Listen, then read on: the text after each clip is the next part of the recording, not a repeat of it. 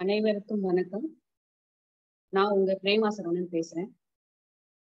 இன்னைக்கு நாம பேச போற டாபிக் என்னன்னா, எண்ணங்களும் உணர்வுகளும் நம் கையில் இல்லை அப்படிங்கிற பத்தி தான் பேச போறோம். நாம இத்தனை நாளா என்ன நினைச்சிட்டு இருந்தோம் அப்படின்னா, இத்தனை வருஷ காலமா நம்ம எல்லாருமே இத்தனை வருஷமா நம்ம என்ன நினைச்சிட்டு இருந்தோம் அப்படின்னா, நமக்கு வரக்கூடிய எண்ணங்களும் உணர்வுகளும் நாம கொண்டு வந்தது. அதை நாம தான் கிரியேட் பண்றோம். அந்த எண்ணங்களே நாம தான் கொண்டுட்டு வரோம் அப்படின்னு தான் இத்தனை வருஷ காலமா நாம நினைச்சிட்டு இருக்கோம். ஆனா நம்ம பகவத் ஐயாவை சந்திச்சதுக்கு அப்புறம் தான் நமக்கு தெரியுது, இந்த எண்ணங்களும் உணர்வுகளும் நாம கொண்டுட்டு வரல. அது தானாதான் வருது. அந்த எண்ணங்களும் உணர்வுகளும் நமக்கு வந்த பிறகுதான் இந்த எண்ணம் நமக்கு வந்திருக்குது அப்படிங்கிறது தெரியுதே தவிர, வர்றதுக்கு முன்னாடி அடுத்த வினாடி நமக்கு இந்த எண்ணம் வரும், இந்த உணர்வு வரும் அப்படிங்கிறது நமக்கு முன்கூட்டியே எல்லாம் தெரியாது. இப்போ ஒரு சூழ்நிலையை நம்ம சந்திக்கிறோம். சூழ்நிலையை சந்திக்கும் போது அந்த சூழ்நிலைக்கு தகுந்தவங்க நம்முடைய ஆள் மனதுல இருக்கக்கூடிய நம்முடைய இயல்புக்கு தகுந்த மாதிரி, ஏன்னா ஒவ்வொருத்தருக்கும் ஒவ்வொரு மாதிரியான இயல்புகள் வரும் இல்லையா? அவங்க இயல்புக்கு தகுந்த மாதிரி நம்ம ஒரு சூழ்நிலையை நாம சந்திக்கும் போது அந்த சூழ்நிலைக்கு தகுந்தவாறான ஒரு எண்ணங்கள் உடனே கிரியேட் ஆகுது. எண்ணம் வந்ததுக்கு அப்புறம் தான் நமக்கு அந்த எண்ணம் வந்திருக்குது. அந்த எண்ணம் வந்த அடுத்த வினாடி அதற்கான உணர்வும் நமக்கு வந்துருது. அது வந்ததுக்கு அப்புறம் தான் நமக்கு இந்த மாதிரி எண்ணம் வந்திருக்குது அப்படின்னு சொல்லி நாம உணர்ந்து அதுக்கான செயலை நாம செய்வோம். ஆனா நாம என்ன நினைக்கிறோம் அப்படின்னா, நான் இந்த எண்ணத்தை நான் கொண்டுட்டு வந்தேன், எனக்கு ஏன் இந்த மாதிரி எண்ணமெல்லாம் நான் ஏன் சிந்தனை பண்றேன், எனக்கு ஏன் இந்த மாதிரி கெட்ட கெட்ட எண்ணங்கள்லாம் வருது, தேவையே இல்லாத எண்ணங்கள்லாம் ஏன் வருது, அடுத்தவங்க மேல பொறாமையான ஒரு எண்ணம் வருது, அடுத்தவங்க மேல ஒரு கோபமான எண்ணம் வருது, இல்ல அடுத்தவங்க மேல ஒரு மோசமான ஒரு பழி வாங்குற மாதிரி ஒரு எண்ணம் வருது அப்படிங்கிற மாதிரி நாமெல்லாம் நினைச்சுக்கிறோம். நாம கொண்டுட்டு வந்தோம், என்னுடைய மிஸ்டேக் தான் இது, நான் இவ்வளவு ஒரு கெட்ட எண்ணத்திலேயே நான் வாழ்ந்துட்டு இருக்கிறேன் அப்படிங்கிற மாதிரி நம்மள நாமளே குற்றம் சொல்ல ஆரம்பிச்சிடும். ஏன்னா இத்தனை வருஷமா நம்ம அப்படிதான் பண்ணிட்டு இருந்தோம். வர்ற எல்லா எண்ணங்களுமே நாம கொண்டுட்டு வந்தோம், நான் தான் கொண்டு வந்தேன், பிரேமாவாகிய நான் தான் அந்த எண்ணத்தை கொண்டு வந்தேன் நான் நினைச்சுக்கிறேன். நான் தான் அதுக்கு எல்லாமே மூல காரணம், நான் தான் சரியில்லை, என்னுடைய எண்ணங்கள் சரியில்லை, அந்த எண்ணங்களை நான் மாத்தி அமைக்கணும். எதிர்மறையான எண்ணங்கள் வருது, பழி வாங்குற மாதிரி எண்ணங்கள் வருது. அந்த மாதிரி என்னுடைய எண்ணங்களை நான் கொண்டு வந்ததாகவும் அந்த எண்ணங்களை சரி செஞ்சு நல்ல எண்ணங்களை எனக்குள்ள விதைக்கணும் அப்படின்னு நான் முயற்சி பண்றேன். அந்த முயற்சி பெரும் போராட்டமா போயிடுது. பெரும் போராட்டமா போய் அதுக்கு நாம ஒரு பயிற்சி செஞ்சு அதுல நாம தோத்து போய் மறுபடியும் திருப்பி அதே ஒரு விஷயத்த நம்ம செயலை செஞ்சு அந்த எண்ணங்கள் இன்னும் டபுளா தான் போகும். நம்ம ஒண்ணு கண்ட்ரோல் பண்ண அந்த எண்ணங்களுடைய பவர் இன்னும் அதிகமா தான் போகும். இப்ப நம்ம எண்ணங்களை ஒரு ஃப்ளோல விட்டுட்டோம் அப்படின்னாக்கா அந்த எண்ணங்கள் நீரோட்டம் மாதிரி அடுத்த செகண்ட் மாறிட்டே இருக்கு. நாம ஒரு எண்ணம் வந்த உடனே அந்த எண்ணத்தை பிடிச்சு வச்சுக்கிட்டு, அது நான் இந்த எண்ணம் அப்படி எனக்கு வந்துடக்கூடாது, நான் இப்படி யோசிக்க கூடாது, நான் இவ்வளவு கீழ்த்தரமான ஒரு நபரா அப்படிங்கிற மாதிரி அந்த ஒரு எண்ணத்தை நம்ம கையில எடுத்துக்கிட்டு அதுக்கான வேலையை செய்ய ஆரம்பிச்சிடும். இப்படி நான் குற்ற உணர்ச்சிக்கிட்டு இந்த எண்ணம் நமக்கு வந்துருச்சே அப்படின்னு சொல்லிட்டு அதுக்கான வேலையை செய்ய ஆரம்பிச்சிடும். இப்ப அதுதான் நம்ம என்ன புரிஞ்சுக்கணும் அப்படின்னா, நமக்கு வரக்கூடிய எண்ணம் நமக்கு வந்த பிறகுதான் நமக்கு இப்படி ஒரு எண்ணம் வந்திருக்குது அப்படிங்கிறதே நம்மளால உணர முடியும். இப்ப உதாரணம் பாத்தீங்கன்னா, இப்ப நாம தெருவுல போயிட்டு வரோம், திடீர்னு ஒரு 4-5 நாய் நம்ம சுத்தி தெருவுல எதிர்ப்புற வருது. பார்த்த உடனே நமக்கு உடனே என்ன ஆகுது, ஒரு எண்ணம் வருது. இந்த சூழ்நிலையில நான் மட்டும்தான் தனியா இருக்கும், சுத்தி ஒரு 4-5 நாய் வந்துருது. அப்ப நமக்கு அதை பார்த்தோன்னே என்ன வரும், அதை பார்த்தோன்னே நமக்கு ஒரு என்னடா டக்குன்னு ஒரு சூழ்நிலை பார்த்துலன்னே உடனே ஒரு எண்ணம், அட நாய் எல்லாம் இருக்கு, நம்ம என்ன செய்ய போதோ தெரியல, கடிச்சிருமா அப்படின்னு ஒரு எண்ணம் வந்த உடனே நம்ம என்ன பண்றோம், அந்த எண்ணம் வந்த அடுத்த வினாடியே நமக்கு பயங்கர உணர்வு வருது. அந்த பயங்கர உணர்வு வந்த உடனே நம்ம உடம்புல வந்து ஒரு கெமிக்கல் ரியாக்ஷன் வருது. அந்த கெமிக்கல் ரியாக்ஷன் ஏன் வருது? அந்த கெமிக்கல் ரியாக்ஷன் வந்ததுக்கு உடனே நாம அங்கிருந்து தப்பிக்கிறதுக்கு என்ன வேலை செய்யணுமோ அந்த வேலையை யோசிக்க ஆரம்பிப்போம். அந்த இடத்துல இருந்து ஓடலாம், இல்ல அந்த நாயை எல்லாம் எப்படி நம்ம சரி பண்ணலாம் அப்படிங்கிற மாதிரி திங்க் பண்ணலாம். அதெல்லாம் வந்து நம்ம அந்த உணர்வு வந்ததுக்கு அப்புறம் தான் நமக்கு தெரியும். அதே மாதிரி இன்னும் ஒரு ரோட்ல போயிட்டு வரோம். திடீர்னு ஒரு ரோட்ல போகும்போது ஒரு ஆக்சிடென்ட், நம்ம எதேச்சியா ஒரு ஆக்சிடென்ட் பார்த்துறோம். பார்த்த உடனே நமக்கு என்ன ஆகுது? அந்த சூழ்நிலை இப்போ வந்து நம்மளுடைய இயல்பு வந்து ஒரு ரொம்ப பயந்து பயந்த சுபாவமா நமக்கு ஆன்மீகத்துக்கு நம்மளுடைய இயல்பு அப்படி இருக்கு அப்படின்னு. ஏன்னா ஒவ்வொருத்தருக்கும் ஒவ்வொரு மாதிரி இயல்பு இருக்கும். ஒரு சிலர் ஒரு விஷயத்துக்கு பயப்படுவாங்க, ஒரு சிலர் அந்த விஷயத்துக்கு வந்து பயப்படவே மாட்டாங்க, அது ரொம்ப கேஷுவலா எடுத்துட்டு போயிட்டே இருப்பாங்க. இப்போ ஒவ்வொருத்தருக்கும் ஒவ்வொரு இயல்பு இருக்கு. அவன் ஏன் பயந்துக்கலாம், அவன் தைரியமா இருக்கிறான், எனக்கு ஏன் பயம் வருது அப்படின்னாக்கா அது உங்களுடைய நேச்சர், உங்களுடைய இயல்பு. அவன் எந்த நடந்தாலும் கவலையே பட மாட்டேன்றான், ஜாலியா இருக்கிறாங்க. என்னால வந்து அந்த மாதிரி இருக்க முடியல. நான் ஒரு சின்ன பிரச்சனைனா கூட, ஒரு சின்ன ஒரு கவலை வந்தா கூட நான் வந்து பயந்துக்கிறேன், கவலைப்படுறேன். மத்தவங்கள மாதிரி அதை விட்டுட்டு என்னால ஜாலியா இருக்க முடியல அப்படின்னு நினைச்சா அது வந்து அவங்களுடைய நேச்சர்.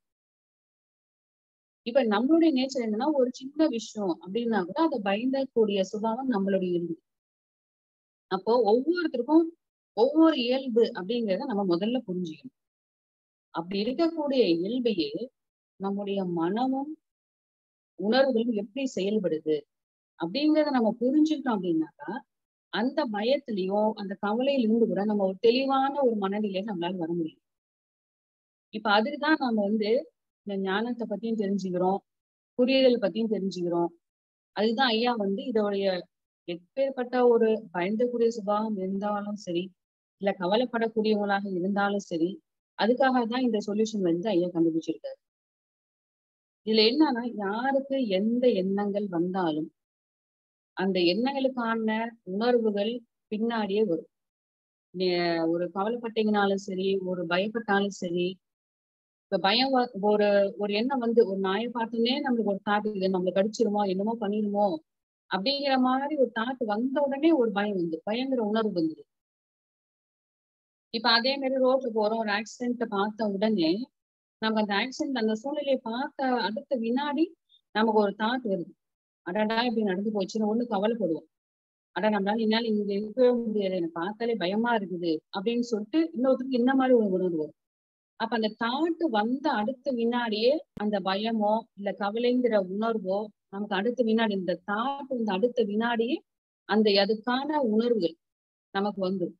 அந்த உணர்வுகள் வந்த உடனே அந்த உணர்வுக்கான கெமிக்கல் ரியாக்ஷனும் நமக்கு வந்துடும். இப்போ ஒரு ஒரு சூழ்நிலை கண்டோடனே ஒரு பயம் வருதுன்னு வச்சுங்களேன், அந்த பயம் வரவங்களை பாத்தீங்கன்னா, அந்த பயம் வந்தோடனே ஒரு மாதிரியா உடம்பு வந்து நமக்கே நல்லா ஃபீல் பண்ண முடியும். அந்த உணர்வுகள் வந்து ஒரு உடம்புல ஒரு ரியாக்ஷன் பண்ணும், ஒரு கெமிக்கல் ரியாக்ஷன் பண்ணும். இப்ப அதே மாதிரி ஒரு பிடிக்காத ஒருவங்களை பாக்குறோம், அவங்களை பார்த்தோன்னே நமக்கு கோவம் வருது. நம்ம சொல்லியா நம்மளுக்கு கோவம் வந்துச்சு, நம்ம இவங்களை பார்த்தோன்னே நம்மளுக்கு இப்படி கோவம் வரணும் அப்படின்னு நம்மளுக்கு யாரும் சொல்லியெல்லாம் வராது. இப்ப நம்மளோட ரெக்கார்டிங்ல இருக்கு. அவங்க வந்து நமக்கு பிடிக்காதவங்க, இவங்க நமக்கு பிடிச்சவங்க, இவங்க நமக்கு வேண்டியவங்க, இவங்க நமக்கு வேண்டாதவங்க, இவங்க வந்து நல்லது செஞ்சவங்க, இவங்க கெட்டது செஞ்சவங்க அப்படிங்கிறது நம்மளோட மெமரி நம்மகிட்ட இருக்கு. அப்போ அந்த அவங்கள அந்த சூழ்நிலையை பார்த்த உடனே நம்ம ரெக்கார்டிங்ல இருந்து ஆட்டோமேட்டிக்கா அது வந்து ஒரு கிரியேட் பண்ணுது. இது இது வந்து நமக்கு பிடிக்காதவங்க அப்படின்னா அது வந்து நமக்கு கெட்டது செஞ்சவங்க அப்படின்னு தெரிஞ்ச அடுத்த வினாடியே அவங்க மேல இந்த கோவங்கிற ஒரு ரியாக்ஷன் வருது. ஒரு ஒரு எண்ணம் வருது. அவங்க பார்த்த அடுத்த வினாடி ஒரு எண்ணம் வருது. இப்படி நம்மள பண்ணிட்டாங்கல்ல, இவங்க தானே இப்படி பண்ணாங்க அப்படிங்கிற ஒரு எண்ணம் வந்துருது. அந்த எண்ணம் வந்த உடனே உடனே இந்த கோபம் அப்படிங்கிற அந்த ரியாக்ஷன் வந்துருது. உணர்வு வந்து இந்த கோபம் வந்தோடனே நமக்குள்ள ஒரு கெமிக்கல் ரியாக்ஷன் நடக்குது. ஒவ்வொரு உணர்வுகளுக்குமே ஒரு ஆசையாக இருந்தாலும் சரி, இல்ல நம்ம கவலைப்பட்டாலும் சரி, அழுதாலும் சரி, இல்ல ஒருத்தர் மேல வந்து ரொம்ப கோவமா டென்ஷனா இருக்கணும் அப்படின்னாலும் சரி, இல்ல பயப்பட்டாலும் சரி, அதற்கான எண்ணங்களுக்கு தகுந்த மாதிரியான ஒரு ரியாக்ஷனும் வரும். அந்த ரியாக்ஷனுக்கான கெமிக்கல் ரியாக்ஷனும் உடம்புல நடந்துகிட்டே தான் இருக்கும். அப்போ கெமிக்கல் ரியாக்ஷன் வந்து ஒரு நல்லது பாக்குறோம், ஒரு சந்தோஷமான சூழ்நிலையை சந்திக்கிறோம் அப்படின்னாக்கா அதோடைய கெமிக்கல் ரியாக்ஷன் ரொம்ப நல்லா இருக்கும். இப்ப அது உடம்பு தொந்தரவு பண்ணாது. இதே நம்ம எத்தனையோ பேரை பாக்குறோம், எத்தனையோ விதமான சூழ்நிலைகள், எத்தனையோ விதமான பிரச்சனைகளை பார்க்கும்போது அதுக்கு உண்டான எண்ணங்கள் ஆட்டோமேட்டிக்கா வந்துட்டே தான் இருக்கும். அப்ப நம்ம ஒவ்வொரு பிரச்சனைகளுக்குமே, ஒவ்வொரு எண்ணங்களுக்குமே உயிர் கொடுத்துட்டே இருந்தோம்னா, இப்ப வர பிரச்சனை இப்ப நான் இப்ப நான் ஒருத்தரை பாக்குறேன். பார்த்த உடனே அடுத்த வினாடியே எனக்கு ஒரு தாட் வருது. இவங்க நம்ம பிடிக்காதவங்க அப்படிங்கிற மாதிரி ஒரு தாட் வருது. தாட் வந்தோடனே நமக்கு கோவம் வருது. கோவம் வந்தோடனே கெமிக்கல் ரியாக்ஷன் ஆகுது உடம்புல. அப்போ நாம இந்த எல்லா வினாடிகளையும் இப்படியே பார்த்துட்டே இருந்தோம்னா, அப்ப நம்மளுக்கு ஆட்டோமேட்டிக்கா என்ன ஆகும்? கெமிக்கல் ரியாக்ஷன் ஆகி ஆகி ஆகி நம்மளுக்கு உடம்பு அந்த கெமிக்கல் ரியாக்ஷனால வர பாதிப்புகள் நம்ம தொந்தரவு அதிகம் பண்ணும்.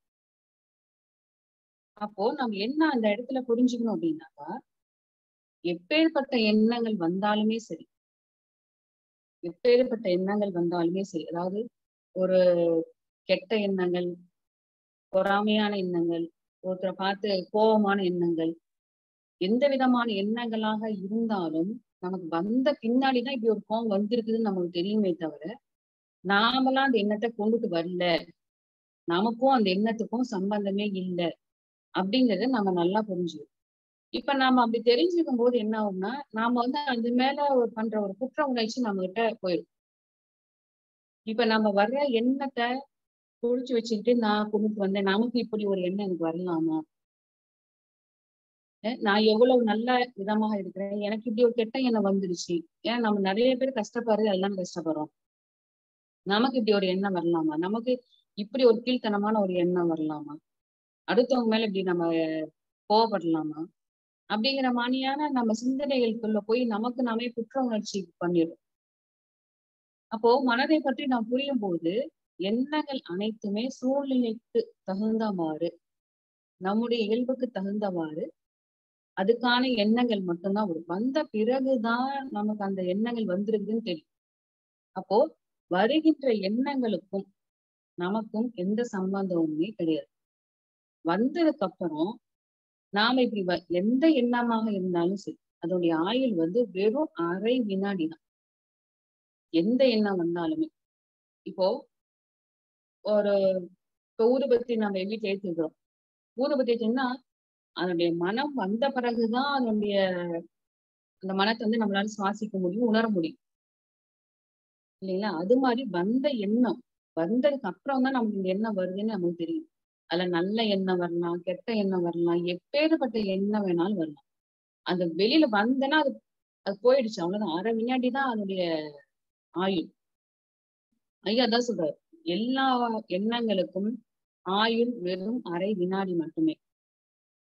ஆனா நாம் என்ன பண்றோம், அந்த எண்ணம் வந்த உடனே நாம அதை கையில எடுத்துக்கிட்டு, நான் இப்படி நினைக்கலாமா, எனக்கு இப்படி ஒரு கெட்ட எண்ணம் வரலாமா அப்படின்ட்டு நம்ம எண்ணத்துல போய் கனெக்ட் ஆயிடும்.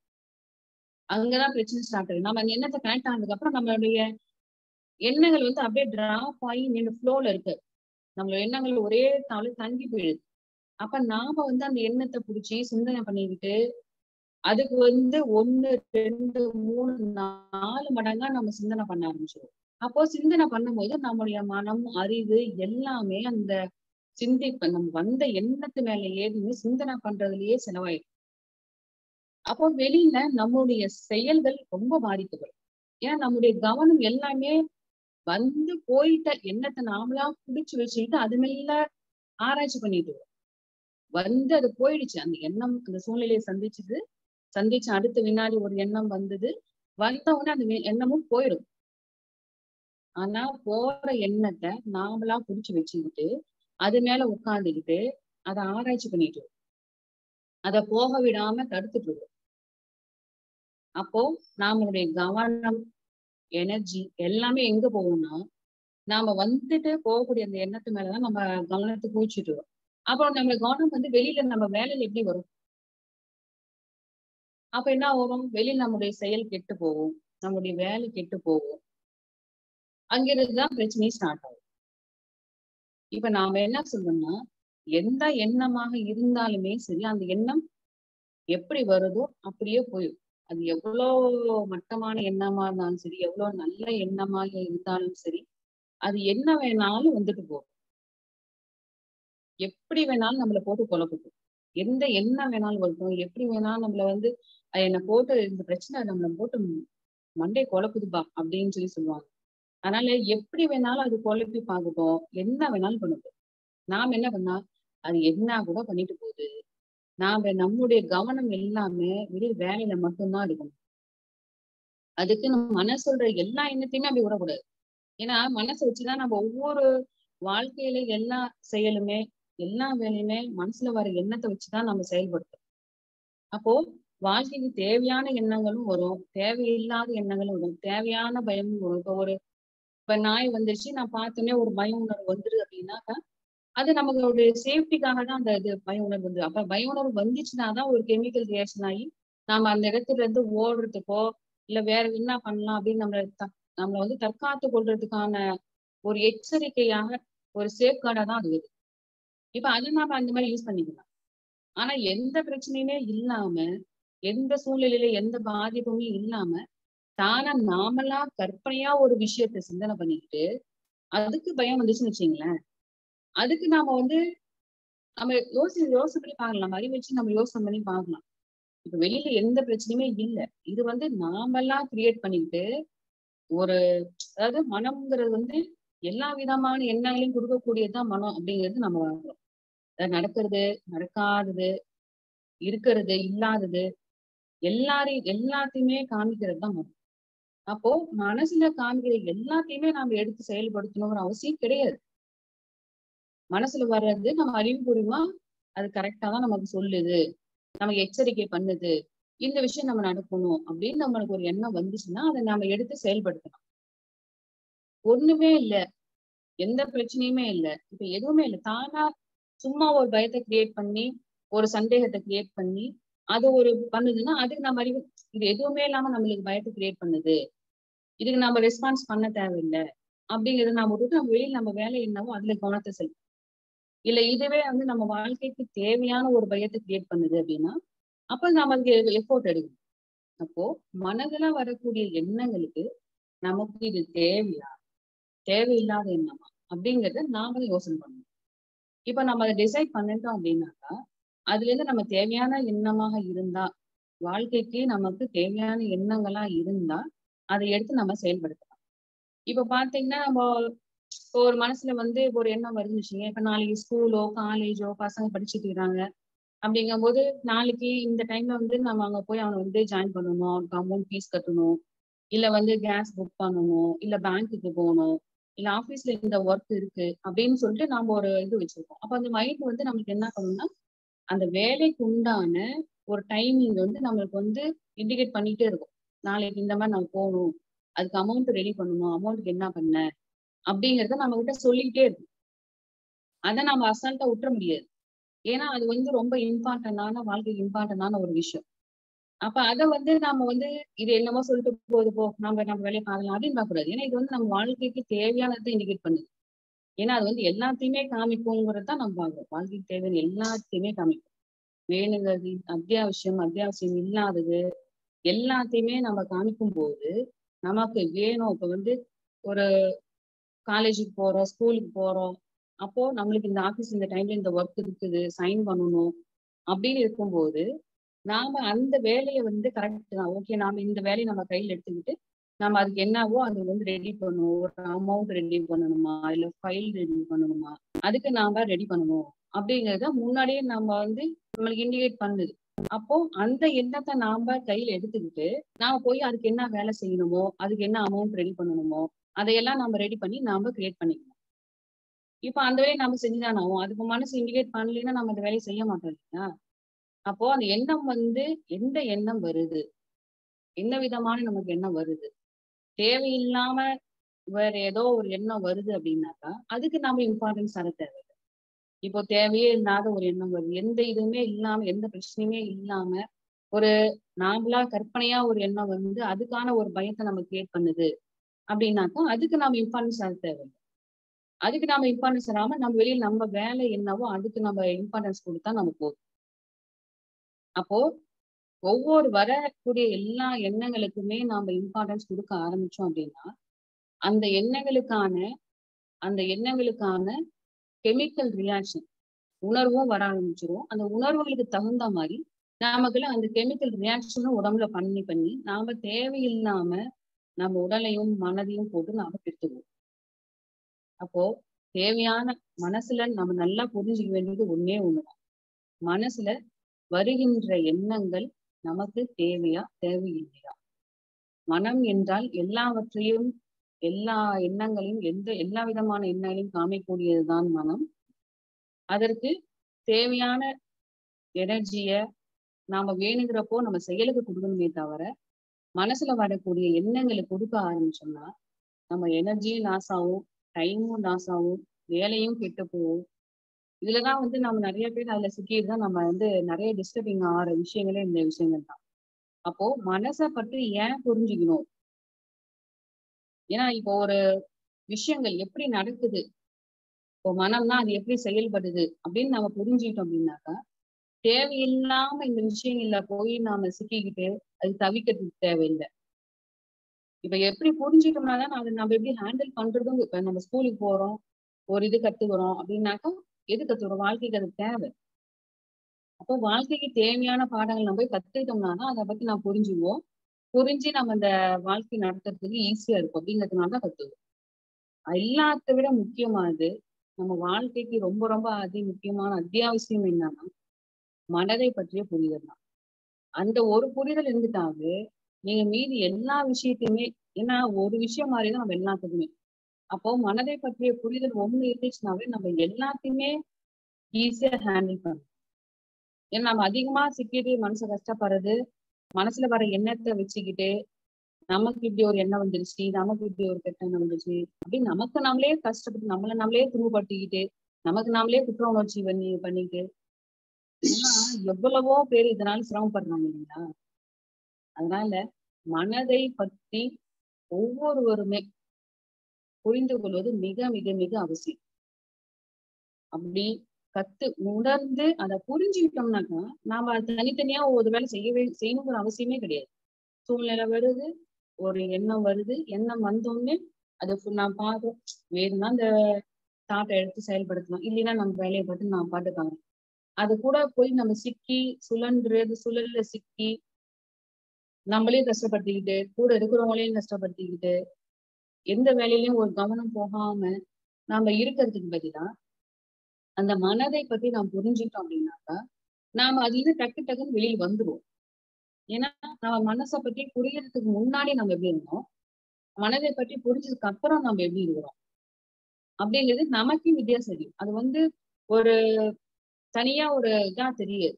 நீங்க அந்த சூழ்நிலையில சந்திக்கும் போதுதான் ஆனா இந்த சூழ்நிலையில பழசு நாம இருந்தோம்னா எப்படி ரியாக்ஷன் பண்ணியிருக்கோம்.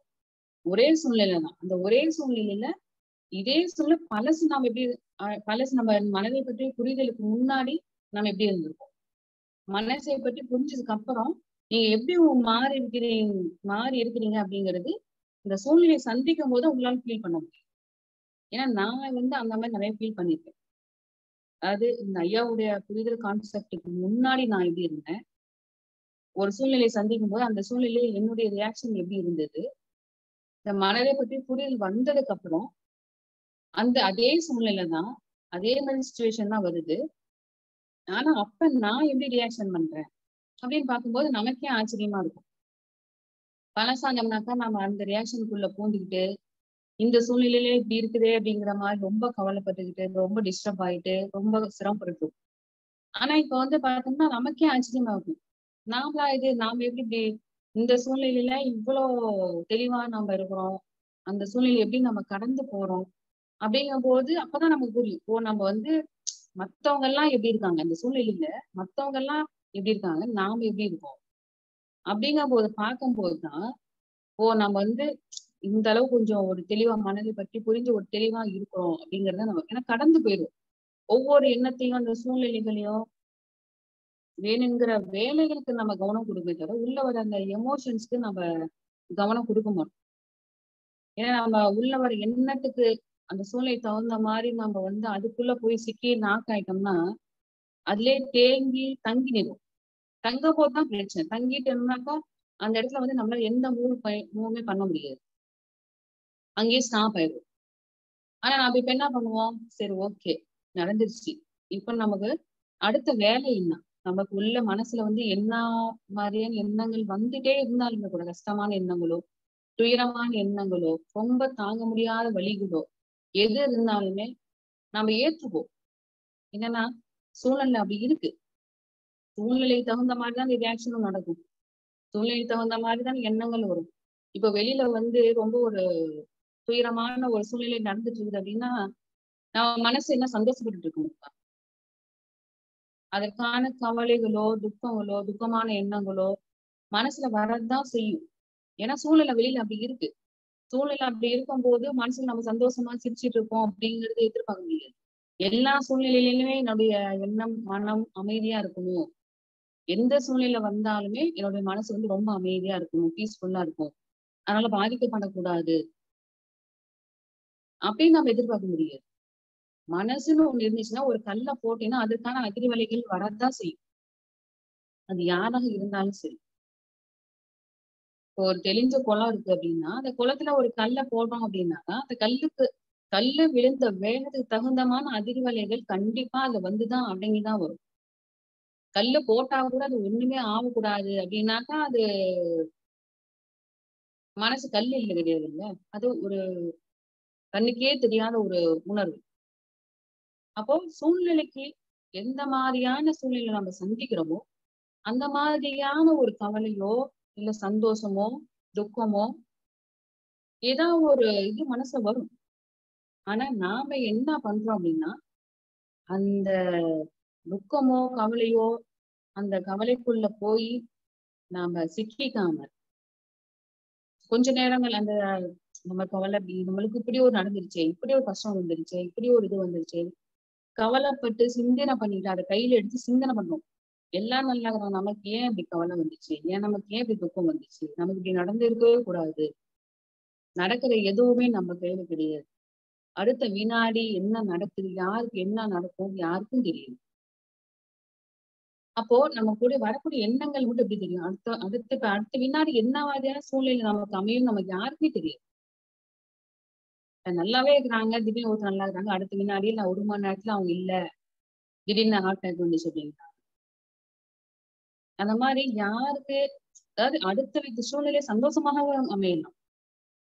ஒவ்வொருத்தருக்கும் இப்ப அடுத்தடுத்த சூழ்நிலைகள் எப்படி வரும்? என்ன மாதிரியான சூழ்நிலைகள் நமக்கு அமைய போகுதுங்கிறது யாருக்கும் தெரியாது. அப்ப அந்த சூழ்நிலை தகுந்த மாதிரி எண்ணங்கள்லாம் நமக்கு வரும். வெளியில துக்கமான சூழ்நிலைகள் வந்தா கண்டிப்பா நமக்கு ஒரு மனசுல துக்கமும், கவலையும் வரும். அப்ப அந்த கவலையில சிக்கிக்காம நாம என்ன பண்றோம் அப்படின்னாக்கா, சரி நடந்துருச்சு. இதுக்கு ஒண்ணும் பண்ண முடியாது. இதுக்கு நம்ம வெளியில என்ன வேலை செஞ்சு நாம அதை சரி பண்றதுக்கு என்ன வேலையோ அதைதான் செய்யணும். வேலையில கவனத்தை கொடுப்போம். அதுதான் புரிந்தவர்களுக்கும், புரியாதவர்களுக்கும் உள்ள வித்தியாசம். அப்ப நம்ம அதை கடந்து கடந்து வரும்போது என்னன்னா, உடம்புல அந்த கெமிக்கல் ரியாக்ஷன் ஆகுது. ஏன்னா உடலும் மனமும் வந்து ஒன்றுக்கொன்று இணைந்தது. மனசுல ஏற்படக்கூடிய கவலைகளுக்கு தகுந்த மாதிரி கெமிக்கல் ரியாக்ஷன் ஆகும்போது உடல் கண்டிப்பாக பாதிக்கும். மனசுல எதுவுமே இல்லாம ஒரு விஷயத்தை நம்ம துக்கப்பட்டுட்டே கண்டினியூஸா துக்கப்பட்டுட்டே இருந்தோம்னா, அதுக்கான கெமிக்கல் ரியாக்ஷன் உடம்புல ரியாக்ட் பண்ணிட்டே இருக்கும். அப்போ மனதால ஏற்படக்கூடிய துக்கத்தினால உடம்பும் சேர்ந்து பாதிக்கப்படும். அப்போ 2க்குமே, அதாவது நடந்துருச்சுனாலும் நம்மள மீறி எதுவுமே நடக்குது. நாம எதுவுமே பண்ண முடியாது. சரி, மனசுல துக்கம் இருக்குதா? சரி, வெளியில சூழ்நிலை அப்படி இருக்குது. துக்கமா தான் இருக்கும். சரி, நாம அடுத்து வேற என்ன வேலை செய்யணும்? அப்படின்னு அடுத்த வேலைக்கு நம்ம நகர்ந்தது. அது இருக்கும். ஏன்னா நம்ம சம்பந்தப்பட்ட சந்திக்கிற சூழ்நிலைகள், சந்திக்கிற நபர்கள பொறுத்து.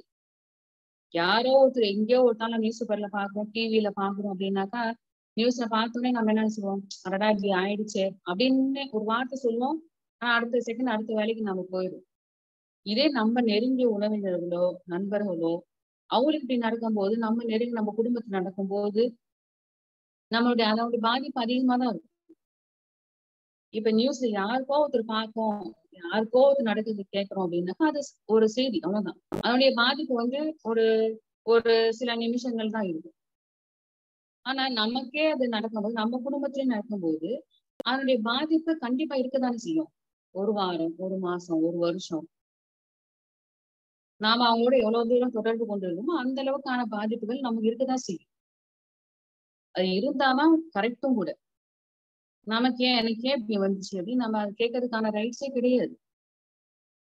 அப்ப நாம என்ன பண்ணணும்னா, அந்த துக்கம் இருந்தா இருக்கட்டும். நடந்துருச்சு. துக்கம் இருக்கதான் செய்யும் அப்படின்னு நினைச்சு நம்ம வெளியில கவனத்தை செலுத்தி நம்ம வேலையை பார்க்க ஆரம்பிச்சோம். இல்லைன்னா, நமக்கு இப்படி நடந்துச்சு, இப்படி நடந்துச்சு. என்ன பண்றது? என்ன பண்றது? அப்படின்னு சொல்லி நம்ம அத சிந்தனை பண்ணிக்கிட்டே இருக்கிறதுக்கு அதுக்கான கெமிக்கல் ரியாக்ஷன் நம்ம உடம்புல நடந்து நம்ம உடம்பையே பாதிப்படைச்சு. நீங்க என்னதான் ஆரோக்கியமான உணவுகள் வெளியில நீங்க எடுத்துக்கிட்டனாலும், அதனால உடம்புக்கு வந்து எந்த விதமான எனர்ஜியுமே ஏறாது. ஏன்னா உள்ள ஒரு கெமிக்கல் ரியாக்ஷன் நடந்துகிட்டே இருக்கும்போது நீங்க என்ன சாப்பாடு சாப்பிட்டீங்கனாலும் அதற்கான எனர்ஜி வந்து உள்ள வந்து உடம்புல ஏறவே ஏறாது. ஆனா நாம வந்து சரி என்ன வேணா இருந்துட்டு போகுது, நம்ம வெளியில நம்ம வேலையை பார்க்கலாம் அப்படின்னு சொல்லிட்டு அதுக்கு கவனம் கொடுக்காம நம்முடைய எனர்ஜியை வந்து மனசுக்கு செலுத்தாம வெளியில வேலை பார்ப்போம். நம்ம திருப்ப என்ன ஆகும்னாக்கா ஆட்டோமேட்டிக்கா அது என்ன ஆகும்னா எனர்ஜி வந்து நம்ம வெளியில வேலையில வர நம்ம உடம்புலயும் கெமிக்கல் ரியாக்ஷன் நடக்காது.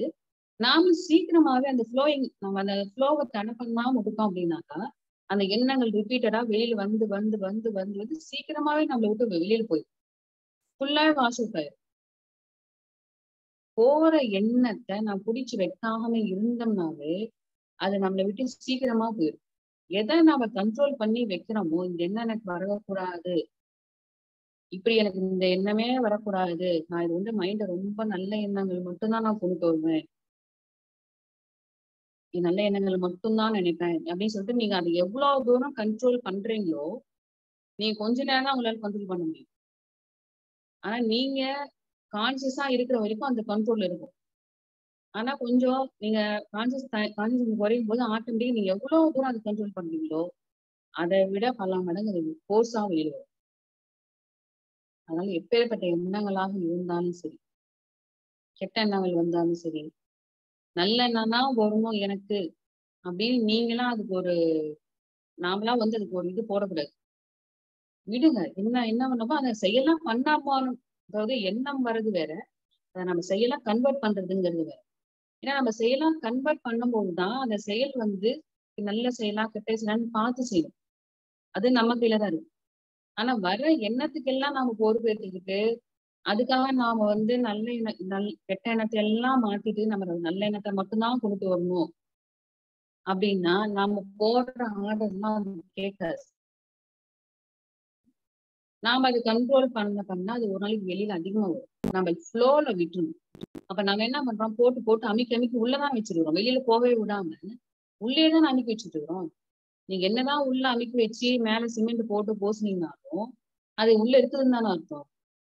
இப்ப வெளியில போக போக எங்கேயுமே தேங்கி நிக்காம, இப்ப தண்ணி வந்து போயிட்டே ஓடையில தண்ணி போயிட்டே இருந்துச்சுன்னாதான் பாசம் பிடிக்காது, குளம் தேங்கி நிக்காது, தண்ணி கெடாம இருக்கும். அப்ப எண்ணங்களை வந்து ஃப்ளோல விட்டுருங்க. அதை புடிச்சு வைக்காதீங்க. ஆனா நம்ம செயல் வந்து நல்ல செயலா இருக்கும். செயல்ல வந்து நம்ம ஃபுல்லா கவனம் வச்சுக்கணும். ஏன்னா வர்ற எண்ணத்தை எல்லாத்துக்குமே நம்ம செயல் பண்ண விடாது. ஏன்னா நல்ல எண்ணம் வரும், கெட்ட எண்ணம் வரும். மனசுக்கு தான் நமக்கு எந்த கண்ட்ரோலும், மனசுக்கு தான் எந்த ரூல்ஸும் கிடையாதே தவிர, ஆனா வெளி உலகத்துல நம்ம செய்யக்கூடிய செயல்களுக்கெல்லாம் ரூல்ஸ் கண்டிப்பு எல்லாமே இருக்கு. ஏன்னா வெளியில நம்ம செய்யக்கூடிய செயல்கள் வந்து சமுதாயத்துக்கு கட்டுப்பட்டு நல்ல நல்ல செயல்களை மட்டும்தான் செய்யணும். அப்போ ஒரு தடவைக்கு 2 தடவை நல்லா நம்ம யோசனை பண்ணி செயல்கள்ல நம்ம ஒழுக்கம், நேர்மை எல்லாத்தையுமே கடைபிடிக்கணும். ஆனா மனசுக்கு அந்த ரூல்ஸ் கிடையாது. ஏன்னா மனசுல வந்து எந்த விதமான எண்ணங்கள் வரும் அப்படின்னு நமக்கு தெரியாது. அதை வந்து நம்ம கண்ட்ரோல் பண்ண ரைட்ஸும் நமக்கு கிடையாது. அதனால அந்த மனசுல வர எண்ணங்கள் எல்லாம் ஃப்ளோல விட்டுருங்க. ஏன்னா ஃப்ளோல நம்ம விடணுங்கிறது கூட கிடையாது. அதுவே ஃப்ளோல தான் இருக்குது. நாம அதை தடை செய்யாம இருந்தால் மட்டும் போதும். தடை செய்யாம இருந்தோம் அப்படின்னாக்கா, இந்த எண்ணங்கள் எல்லாம் ஃப்ளோல போக நம்ம விட்டு வெளியில போகுது. கெட்ட எண்ணங்கள், ஆள் மனசுல இருக்கிற எண்ணங்கள், இயல்புக்கு தகுந்த மாதிரி எண்ணங்கள் எல்லாமே நம்மளை விட்டு போயிட்டு இருக்குது. அப்ப போற எண்ணங்களை நீங்களா வாலண்டியரா புடிச்சு வச்சுக்கிட்டு கஷ்டப்படாதீங்க. அப்போ போகிற எண்ணங்கள் எல்லாமே நம்ம விட்டு வெளியில போகுது, நம்ம வீட்டு வெளியில போகுது, உள்ள ஆழ்மனத்துல இருக்கிற எண்ணங்கள் எல்லாம் வெளியில போகுது அப்படின்னு நினைச்சுக்குவோம். இப்ப வர கெட்ட எண்ணங்கள் எல்லாத்தையுமே நம்ம செய்ய போறோமா? அப்ப கெட்ட எண்ணங்கள் வரும்பொழுது நாம அதுக்கான செயல் செய்யக்கூடாது. கெட்ட எண்ணங்கள் வரும்போது நம்ம ஒரு தடவைக்கு நம்ம பல தடவை எல்லா எண்ணத்தையும் எடுத்து செயல்படுத்தக்கூடாது. நம்ம கெட்ட எண்ணம் வந்துச்சு உடனே அதுக்குண்டான செயல் பண்ணிட்டோம் அப்படின்னாக்க இந்த சமுதாயத்துல ஒத்துக்குவாங்களா? இல்லப்பா என் மனசுல இந்த எண்ணம் வந்துச்சு, நான் உடனே செயல்படுத்திட்டேன். ஒருத்தரை குத்தணும்னு நினைச்சேன், இவனை பார்த்தோன்னே எனக்கு குத்தணும்னு தோணுச்சு, கத்தி எடுத்து குடுத்துட்டேன் அப்படின்னு நம்ம சொன்னோம்னா சமுதாயத்துல ஒத்துக்குவாங்களா? அப்போ என்ன எண்ணங்கள் வருது, சமுதாயத்துல நம்ம என்ன எண்ணங்களை நம்ம செயல்படுத்தணும் அப்படிங்கறத நம்ம அறிவை கொண்டு நாம தான் சிந்தனை பண்ணணும். எண்ணங்கள் யாருக்கும் தெரியாது, ஆனா நம்ம செய்யக்கூடிய செயல்கள் எல்லாத்துக்குமே தெரியும். அப்போ நமக்கு வரக்கூடிய எண்ணங்களுக்கு தான் எந்த ரூல்ஸ் ரெகுலேஷன்ஸ் கிடையாது. ஏன்னா அது தானா வந்துட்டு தானா போயிட்டு இருக்கு. ஆனா நாம செய்யக்கூடிய செயல்களுக்கு எல்லாமே ரூல்ஸ் இருக்குது, எல்லா ரூல்ஸும் இருக்குது. அதுக்கு தகுந்த மாதிரி சமுதாயத்தை கட்டுப்படி நம்மளுடைய செயல்கள் எல்லாம் ஒழுக்கமானதும் நேர்மையானதாகவும் இருக்கும். இல்ல ஒரு சில விஷயங்கள் நம்மளையும் மீறி ஒரு எண்ணம் வருது, அதை நம்ம கண்ட்ரோலையும் மீறி அதை நம்ம செய்யலாம் ஒண்ணு செஞ்சிடும். ஒருத்தர் மேல பார்த்துமே பயங்கர கோவம் வருது, பயங்கர கோவம் வந்தது நம்மளால அதை கண்ட்ரோல் பண்ணவே முடியல. உடனே நம்ம அவங்களுக்கு ஓங்கி ஒரு ஆறா விட்டுருக்கோம், செய்யலாம் பண்ணிடுறோம், உடனே அந்த ஆக்ஷன் பண்ணிடுறோம். நம்மளையும் மீறி நடந்துச்சு, உடனே ஒரு அறை விட்டுறணும் அப்படின்னாக்கா சரி, நம்மளையும் மீறி நடந்தது கூட ஒரு அன்கான்சியஸா நம்ம எடுத்துக்கிட்டு சரி நம்மள மீறி நடந்துருச்சு, அடுத்தது நம்ம கவனமா இருந்துக்கலாம் அப்படிங்கறது அதையும் கூட விட்டுருது, அதையும் ஃப்ளோல விட்டுருது. அதனால நம்ம கோவம் வந்துருச்சே, அவங்கள ஓங்கி அடைஞ்சிட்டோமே, இந்த செயல் பண்ணிட்டோமே அப்படின்னு சொல்லிட்டு மறுபடியும் குற்றம் உணர்ச்சி பண்ணாங்க. ஏன்னா அது அன்கான்சியஸ் பார்ட்ல வருது, நம்ம கான்சியஸா அந்த வேலையை செய்யல. அன்கான்சியஸ் நம்ம கண்ட்ரோலையும் அது மீறி ஒரு கோவத்தை வெளியில காமிச்சிடும். அப்ப அது நம்ம இது அது நடந்து முடிஞ்சதுக்கு அப்புறம் ஒரு குற்றுணர்ச்சி வரும். ஆனா அவங்க நம்மள மீறி இப்படி கோவத்தை உடனே நம்ம வெளியில காமிச்சிட்டோமே, இந்த செயல் பண்ணிட்டோமே அப்படிங்கிற ஒரு குற்ற உணர்ச்சி நமக்கு வரும். அப்போ நீங்க என்ன பண்ணணும்னா, அப்ப செஞ்சு நடந்து முடிஞ்சதுக்கு நம்ம ஒண்ணுமே பண்ண முடியும், அதுதான் நடந்து முடிஞ்சிருச்சு. அதுக்கு நம்ம இனிமே குற்ற உணர்ச்சி பண்ணிட்டு இருக்கிற நிமிஷங்கள்ல இருக்கிற மணிகள் நம்ம வேஸ்ட் பண்ணாம நம்ம என்ன பண்ணணும், நடந்து முடிஞ்சிருச்சு, அடுத்தது நாம இன்னும் நம்மளுடைய செயல்ல நம்ம இன்னும் கவனமா இருக்கும் அப்படின்னு நினைச்சிட்டு அடுத்த வேலைக்கு வந்துருங்க. அப்போ நம்ம இப்படி செய்ய செய்ய என்ன ஆகுனாக்கா, அடுத்து ஒரு நபர் பார்த்தோன்னே கோவம் வரும், ஓங்கி அடையலாம் அப்படின்னு ஒரு கோவம் வந்தா கூட அப்ப நம்மளுக்கு ஒரு நிதானம் வரும். அந்த செயல் நம்ம எண்ணத்துக்கும் அந்த செயலுக்கும் கொஞ்சம் கேப் வரும். ஏன்னா நம்ம ஒரு தடவை ஃபர்ஸ்ட் ஆக்ஷன் பண்ணிட்டோம், எண்ணம் வந்த உடனே செயல்ல இறங்கிட்டோம். ஆனா அடுத்த தடவை கொஞ்ச நேரம் நிதானம் வரும். அடுத்த தடவை சரி பார்த்தோன்னே சரி என்ன வேணாலும் கோவம் வந்துட்டு போகுது, நாம ஆக்ஷன் பண்ணலாம், நம்ம அடுத்த வேலைக்கு போயிடலாம், அந்த இடத்த விட்டு நகர்ந்துடலாம் அப்படின்னு சொல்லிட்டு அந்த கோபத்துக்கு நாம ரெஸ்பான்ஸ் பண்ணாம இந்த சூழ்நிலையில அமைதியா நம்ம அந்த இடத்த விட்டு கடந்து எப்படி அந்த இதை கடந்து வருமோ கடந்து வந்துடும். அது ஆட்டோமேட்டிக்கா வந்துடும், நமக்கே வந்துடும். அதனால எல்லாருமே வருகின்ற எல்லா எண்ணத்துக்குமே ரெஸ்பான்ஸ் கொடுத்து மனசுல தேவையில்லாம கவலைகளை சுமந்துக்கிட்டு சிந்தனை பண்ணிக்கிட்டு இருக்கிற லைஃப இருக்கிற வாழ்க்கையில ஒவ்வொரு சிலருக்கும் ஒவ்வொரு மணி துளிகளுமே ரொம்ப வேல்யூபிள், விலை மதிப்பற்றது. அதனால வெளியில வாங்க, உள்ள மனசுக்குள்ளேயே போட்டு சுத்திட்டு இருக்காம வெளியில வாங்க. மனசை தேவையானதுக்கு மட்டும் யூஸ் பண்ணிக்கிட்டு வெளியில செயல்ல கவனத்தை செலுத்திக்கிட்டு ஆரோக்கியமான நல்ல அமைதியான வாழ்க்கை அப்படின்னாக்கா எல்லா எல்லா நேரமும் இருக்காது. எப்படி இருந்தாலுமே மனசுல இருக்கிறத ஏத்துக்கிட்டு அதுல சிக்கிக்காம வெளியில வேலையில கவனம் செலுத்தி நலமோடு வாழணும் அப்படிங்கிறது எங்களுடைய ஆசை. பகவத் மிஷனும் அதுக்காக தான் நாங்க இவ்வளவு வேலைகளை செஞ்சுட்டு இருக்கிறோம். ஏன்னா மனித குலமே இப்ப பாதிக்கப்படுறதே மேக்சிமம் மனதாலதான் ரொம்ப பாதிக்கப்பட்டு அஃபெக்ட் ஆகுறாங்க. அதனால தயவு செஞ்சு எல்லாருமே மனதை பற்றி எல்லாம் புரிஞ்சுக்கோங்க. ஐயாவோட வீடியோஸ் எல்லாம் பாருங்க. ஞான முகாம் மாசம் மாசம் நடக்குது, அதுல 3 நாள் வகுப்புகள் கலந்துதுங்க. ஏன்னா நீங்க அங்க நான் 3 நாள் அங்க இருந்து தங்கி இருந்து நீங்க அந்த வகுப்புல கேட்கும்போது உங்களுக்கு கொஞ்சம் இன்னமும் டீப்பா அதோடைய புரியல் உங்களுக்கு நல்லா புரிய வாய்ப்பு இருக்குது. அதனால எல்லாரும் கலந்துக்கோங்க. தயவு செஞ்சு மனதோட போராடாம தேவையானதுக்கு மட்டும் யூஸ் பண்ணிக்கிட்டு வெளியில வாங்க. வெளியில வேலையை பாருங்க. சந்தோஷமான வாழ்க்கையை வாழுங்க. மனதை பற்றி புரிஞ்சுக்கோங்க அப்படின்னு சொல்லிட்டு நன்றி சொல்லி விடைபெறுகிறேன். நன்றி. இப்ப அடுத்தது வேற ஏதாவது யாராவது கேள்விகள் கேட்க விரும்புறீங்க அப்படின்னா, இந்த சப்ஜெக்ட் பத்தி கேள்விகள் கேட்க விரும்புறீங்க அப்படின்னாக்கா நீங்க ஆன்சர்ஸ் பண்ணி கேள்விகள் கேட்கலாம். நீங்க அன்மியூட் பண்ணிட்டு கேள்விகள் கேட்கலாம். ஹேண்ட் ரைஸ் பண்ணுங்க, நான் உங்களை அன்மியூட் பண்றேன்.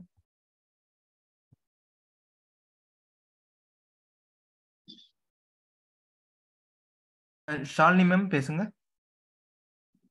ஹலோ மேடம், ஷாலினி மேடம் சொல்லுங்க. Hi ma'am. மேடம் சொல்லுங்க. வணக்கம். வணக்கம் ma'am. Thank you so much ma'am. என்னோட 2 கொஸ்டின் இருக்கு மேம். ஃபர்ஸ்ட் இந்த குற்ற உணர்வுக்குள்ள நீங்க ஒரு செயல் செஞ்சிட்டதுக்கு பிறகு அந்த செயல் முடிஞ்சிருச்சு, அந்த குற்ற உணர்வுக்கு போகாதீங்க அப்படின்னு நீங்க சொன்னீங்க.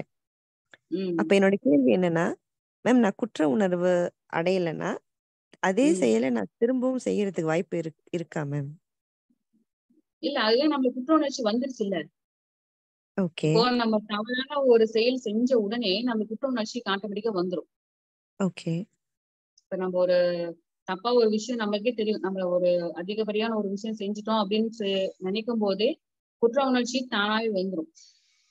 அப்ப குற்ற உணர்ச்சி வந்தோடனே உங்களுக்கு அப்ப தெரியும் இல்ல, நம்ம தப்பு செஞ்சுட்டோங்கிறது நம்ம ஃபீல் பண்ணுவோம் இல்ல. அந்த ஃபீலிங் ஒரு அனுபவமா ஒரு பாடமா வச்சுக்கிட்டோம். அந்த குற்ற உணர்ச்சி எதுக்கு வருதுன்னா, நம்ம அடுத்து அந்த தவறை செய்யக்கூடாது அப்படிங்கிறதுக்காக தான் அந்த குற்ற உணர்ச்சி வருது. அப்ப அந்த குற்ற உணர்ச்சி நீங்க வச்சுக்கிட்டு நாம இந்த தடவை கொஞ்சம் அவசரப்படுத்தோம், அடுத்த தடவை கொஞ்சம் நிதானமா இருக்கணும் அப்படின்னு நினைச்சு முடிச்சிருங்க. அந்த விஷயத்த அதோட முடிச்சுட்டு அடுத்த வேலைக்கு வந்துருங்க. அந்த குற்ற உணர்ச்சியிலேயே நம்ம தேங்கி நின்றுடக்கூடாது அப்படிங்கிறதுனால சொல்றோம். அப்ப தேங்கி நின்றுட்டோம், நம்மளே அறியாம தேங்கி நின்றுட்டோம்னா அந்த செயல் திரும்பவும் தொடர்றதுக்கான வாய்ப்பு இருக்கா? இல்ல, தேங்கி நின்னோம் அப்படின்னாக்கா அந்த செயல் செய்யறோமோ இல்லையோ, நம்மளுடைய கவனம் எல்லாம் அந்த விஷயத்திலேயே தேங்கி நின்றுட்டோம்னு வச்சுக்கோங்களேன், அடுத்தது மூவ் ஆக மாட்டோம். அந்த முடிஞ்சு போன விஷயத்தையே திருப்பி திருப்பி ரீகால் பண்ணிக்கிட்டு நம்மளை நாமளே கஷ்டப்படுத்திட்டு இருக்கோம். இப்ப முடிஞ்சு போச்சு அந்த விஷயம், அந்த முடிஞ்சு போன விஷயத்தையே நான் இப்படி செஞ்சிடக்கூடாது அப்படின்னு சொல்லி நம்ம திருப்ப திருப்ப அதை தான் ரீகால் பண்ணிட்டு இருக்கோமே தவிர அடுத்த விஷயத்துக்கு நான் போக மாட்டோம். அதை ஒரு பாடமா நான் வச்சுக்கணும். குற்ற உணர்ச்சி வந்துச்சு அப்படின்னாக்கா, சரி நம்ம இப்ப செஞ்ச தப்பு அடுத்த தடவை நம்ம செய்யறத நம்ம கவனமா இந்த விஷயத்த அவசரப்படாம பொறுமையா நம்ம செய்யணும் அப்படிங்கிறத மட்டும் பாடமா லெசனா வச்சுக்கோங்க. லெசனா வச்சுக்கிட்டு அடுத்தது மூவ் ஆயிடும். ஏன்னா நடந்து முடிஞ்சதை நம்ம ஒண்ணும் மாத்த முடியாது. ஏன்னா சப்போஸ் அப்படியே ஒண்ணு மாத்தணும், இல்லைன்னா ஒருத்தட்ட போய் சாரி கேட்கணும் அப்படின்னாக்கா அவங்ககிட்ட போய் ஒரு சாரி கேட்கலாம். இல்ல அதையும் பண்ண முடியாது அப்படின்னாக்கா விட்டுருங்க, சரி அடுத்தது நம்ம கவனமா இருந்துக்கலாம் அப்படின்னு அடுத்த முறை அந்த செயல்ல ரொம்ப கவனமா நம்ம இருக்கிறதுக்காக தான் நம்ம குற்ற உணர்ச்சியே வருது. Okay ma'am. Ma'am, second question என்னன்னா, இந்த பிரவாகத்துல இருக்கும்போது எண்ணங்கள் பிரவாகமா போய்கிட்டே இருக்கும்போது செயலுக்கும் அந்த எண்ணத்துக்கும் செயல் செய்யறதுக்கு ஒண்ணும் இல்ல, அந்த எண்ணங்கள் கடந்துருது. ஆனா கடந்த எண்ணங்கள் நிஜத்துல மேனிஃபெஸ்ட் ஆயிருது. இது எப்படி மேம் எடுத்துக்கிறது? நிஜத்துல அந்த எண்ணங்கள் ஆமா, அப்படி பிரவாகத்துல அந்த எண்ணத்தை நம்மளுக்கு செயலுக்கு அது வேலை இல்லைன்னு விட்ட எண்ணங்கள் மேனிஃபெஸ்ட் ஆயிருது. இது ஒரே ஒரு வாட்டி தான் நடந்திருக்கு. பட் இது இல்ல, அப்படி எண்ணங்கள் கடந்து போகுது அப்படின்னாக்கா நம்ம தான் ஃப்ளோல விட்டுறோம்ல. வேணுங்கிற எண்ணங்கள் மட்டும்தான் நம்ம செயலுக்கு எடுத்து வரோம். ஆமா, வேணுங்கிற எண்ணங்கள் நம்ம அப்படி விட மாட்டோம் இல்ல. வேணுங்கிற எண்ணங்கள் நம்ம உடனே ஆக்ஷன் பண்ணிடுவோம் இல்ல. ஆமா. இப்ப அர்ஜென்ட்டா நம்மளுக்கு இந்த விஷயம் நடக்கணும் அப்படின்னாக்கா அந்த எண்ணம் வந்தோடனே நம்ம செயல் பண்ணிடுவோம். அந்த எண்ணத்துக்கு இம்பார்ட்டன்ஸ் எந்த அளவுக்கு நம்ம இம்பார்ட்டன்ஸ் இல்லைன்னாக்கா நம்ம விட்டுற போறோம். ஓகே. இம்பார்ட்டன்ஸ் இல்ல இருக்குது அப்படின்னா நம்ம என்ன செயல்படுத்த முடியவே மாட்டோம். எமர்ஜென்சி ஒரு இது இந்த எண்ணத்தை நம்ம செயல்படுத்தியே ஆகணும் அப்படிங்கிற எண்ணம் போது எந்த எண்ணமா இருந்தாலும் நம்ம உடனே செயல்படுத்திடுவோம் இல்ல. ஆமா இல்ல அப்படி மேடம். நீங்க செய்யலைன்னா அந்த விஷயம் அவ்வளவு இம்பார்ட்டன்ஸ் இல்லைன்னு அர்த்தம். ஆமா மேடம். அது செய்யறதுக்கு ஒண்ணுமே இல்ல. பட் என்ன நான் சொல்றேன்னா, நிஜ லைஃப்ல வந்து அது மேனிஃபெஸ்ட் ஆயிருச்சுன்னு சொல்றேன். எதிர்பார்க்காத அந்த விஷயம். ஆனா, அந்த எண்ணம் தோன்றுனது வந்து எனக்கு அவேர்னஸ்ல இருக்கு. அது ஒண்ணும் செய்ய தேவையில்லன்னு விட்டாச்சு. பட் அது ரியல் லைஃப்ல இட் கேம் அலைவ். சோ இந்த மாதிரி சூழ்நிலையை எப்படி மேடம் ஹேண்டில் பண்றது? இந்த மாதிரி சூழ்நிலைனாக்கா சரி அதுவும் ஓகே அப்படின்னு சொல்லிட்டு அக்செப்ட் பண்ணிட வேண்டியதுதான். Okay madam. பிகாஸ் ஏன்னா இது நம்ம இம்பார்ட்டன்ஸ் கொடுத்து இருக்கோம்.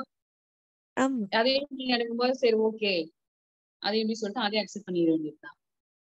இதுக்கு முன்ன ஒரு ஞான ஆசிரியர்கிட்ட கேட்கும்போது அவங்க சொன்னாங்க, மேபி இது விதின்னு எடுத்துக்கங்க அப்படின்னு சொன்னாங்க. அப்ப என் கேள்வி என்னன்னா, விதினா விதின்னு ஒரு விஷயம். ஓரளவுக்கு நம்ம அறிவுக்கு உட்பட்டுதான் நம்மளால செய்ய முடியும் இல்லையா? எல்லாத்தையுமே ஜட்மெண்ட் பண்ண முடியாது நம்மளால. நம்ம என்னன்னா அந்த டைம்ல ஒரு ஜட்மெண்ட் பண்ணி நம்ம ஒரு செயல் பண்றோம் இல்ல செய்யாம கூட விடுறோம். அதையும் மீறி ஒண்ணு நடக்கும் அப்படின்னாக்கா அதை ஏத்துக்க வேண்டியதுதான். Okay ma'am. எல்லாம் அவன் செயல்னு சொல்லி ஏத்துக்க வேண்டியதுதான். Okay madam. Thank you. Okay ma'am. Thank you ma'am. Sir பொன்னுசாமிங்கிறவர் hand பண்ணிருக்காரு. சார் பேசுங்க. பொன்னுசாமி சார் பேசுங்க.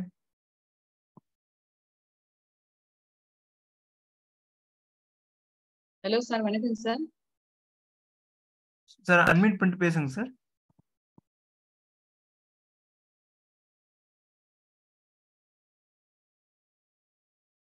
சார் பொன்னுசாமி சார் அட்மிட் பண்ண முடியுதா?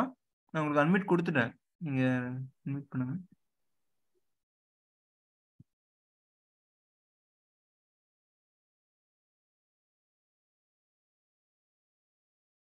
சார் நீங்க அன்மியூட் பண்ணி பேசுங்க. பொன்னுசாமி சார் அன்மியூட் பண்ணி பேசுங்க.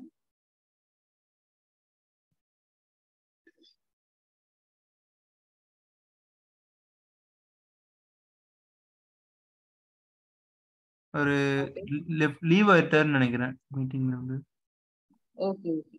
இல்ல வேற ஏதாவது क्वेश्चन இருந்துச்சுனாக்கா ஆன்சர்ஸ் பண்ணுங்க. வேற யாராச்சும் இருந்தா क्वेश्चन பண்றேங்க, அவரும் ஜாயின் பண்ணிப்பாரு.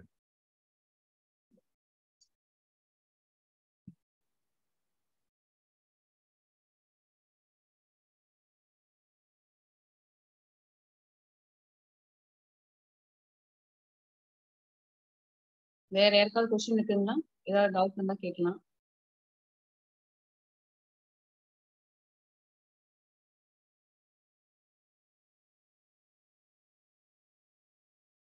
வேற யாரும் क्वेश्चन இல்லையா?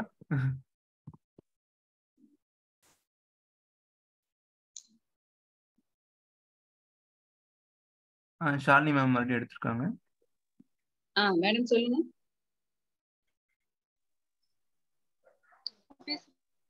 கேக்குது அவங்க கேக்குது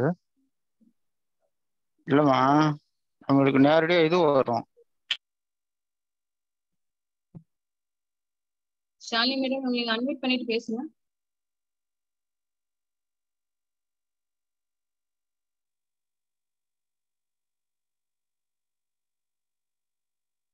ஷாலினி மேம் நீங்க அன்மியூட்ல தான் இருக்கீங்க, பேசுங்க அப்படியே பேசுங்க.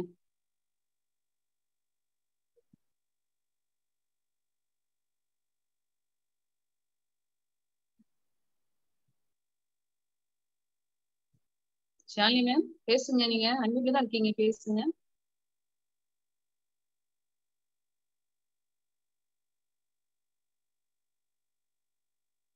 சார் அப்போ எந்த क्वेश्चन இல்லைன்னாக்கா க்ளோஸ் பண்ணிடலாமா? மேம் இன்னொரு டைம் அவங்க அன்மியூட் கொடுத்துருக்கேன், இன்னொரு டைம் அவங்க இப்ப பேச முடியுதா மேம்? ஷாலினி மேம் பேச முடியலன்னு நினைக்கிறேன். சரி ஓகே. இல்ல வேற ஏதாவது क्वेश्चन இல்லைன்னாக்கா அவங்க லைன்ல வர முடியலன்னு நினைக்கிறேன். Ponnusamy sir தூக்கியிருக்காரு. 1 second. Okay on பண்ணுங்க. சார் பொன்னுசாமி சார் நீங்க அன்மியூட் பண்ணுங்க சார்.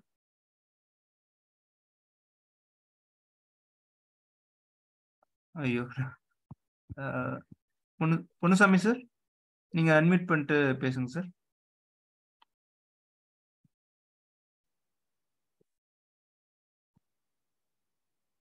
சார் அன்மியூட் கொடுத்துட்டேன், நீங்க பேசலாம் சார். ஹலோ சார், வணக்கம் சார், சொல்லுங்க.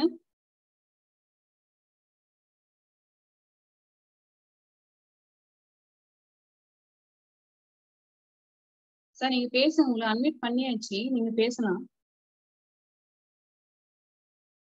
ஓகே. இல்ல ஷாலினி மேம் சொல்லியிருக்காங்க.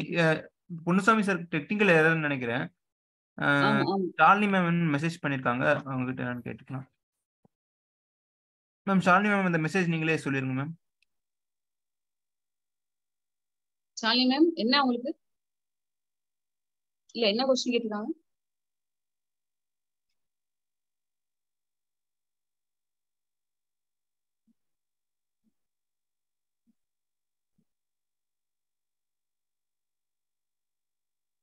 Sir Ponnusamy sir hand size பண்றீங்க. வரலன்னு நினைக்கிறேன். ரெண்டு பேத்துக்குமே டெக்னிக்கல் இஷ்யூ நினைக்கிறேன். ரெண்டு பேத்துக்குமே சரியா வரலன்னு நினைக்கிறேன். ஓகே. ஸோ வேற யாருக்கும் கொஸ்டின்ஸ் இல்லையா? ஸோ இவங்களை பேச முடியல.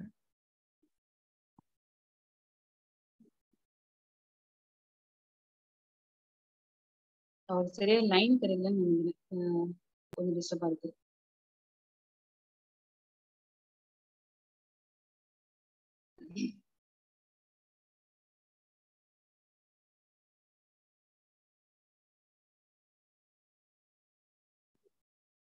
சார் பொன்னுசாமி சார் நீங்க அன்மியூட் பண்ணிட்டு பேசலாம்.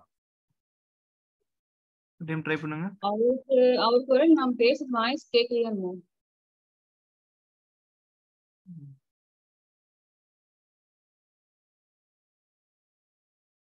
சார் பொன்னுசாமி சார் கேக்குதுங்களா?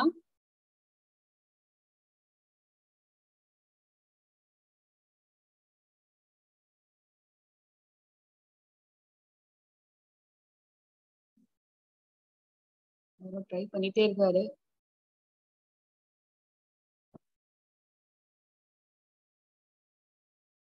சார் பேசுங்க, இல்ல சாட் பண்ணுங்க, உங்க கொஸ்டின் என்னன்னு சாட் பண்ணுங்க.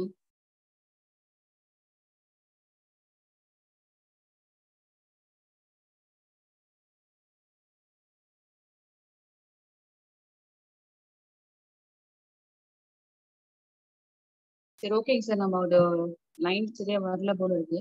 ஆமா மேம். ஓகே. ஸோ யாருக்கும் இல்லைன்னா நம்ம முடிச்சுக்கலாம் மேம். க்ளோஸ் பண்ணுங்க சார். ஏன்னா அவங்களுக்கும் லைன் வரல, ஷாலினி மேம் அவங்களுக்கும் லைன் வரல போல இருக்கு. நீங்க அப்புறம் பர்சனல் கொஸ்டின்ஸ்னா கூட நீங்க வந்து சாட் பண்ணலாம், இல்ல நீங்க அப்புறம் மறுபடியும் ஃபோன் கால்ஸ் கூட கால் பண்ணி கான்டாக்ட் பண்ணி பேசலாம். எப்பனாலுமே நம்ம புக்ஸ்ல எல்லாம் பாருங்க நம்பர்ஸ் கொடுத்துருக்கோம். ஏதாவது டவுட் இருந்துச்சுன்னா எப்பனாலுமே அந்த நம்பர்ஸ்க்கு எல்லாம் கான்டாக்ட் பண்ணலாம், எந்த டவுட்னாலும் கிளியர் பண்ணிடலாம். பொன்னுசாமி சார், நீங்க உங்க லைன் கிடைக்கல, நம்ம பாதையில பாருங்க நம்பர்ஸ் எல்லாம் கொடுத்துருக்கோம். அந்த நம்பருக்கு எப்பனாலும் கால் பண்ணி எனி டவுட் ஆனாலும் எப்பனாலும் டவுட் இருந்தால் கிளியர் பண்ணிக்கலாம், நோ ப்ராப்ளம். சரி ஓகேங்க சார், நம்ம வந்து இப்போ இதோட முடிச்சுக்கலாம். அனைவருக்கும் நன்றி. இந்த டாபிக் எல்லாம் பத்தி நம்ம இவ்வளோ ஃபுல்லா டிஸ்கஷன் பண்ணியிருக்கோம். எல்லாம் தெளிவா கேட்டுக்கிட்டு ஐயாவோட வீடியோஸ் எல்லாம் பார்த்துட்டு நல்லா இருங்க. நன்றி, வணக்கம்.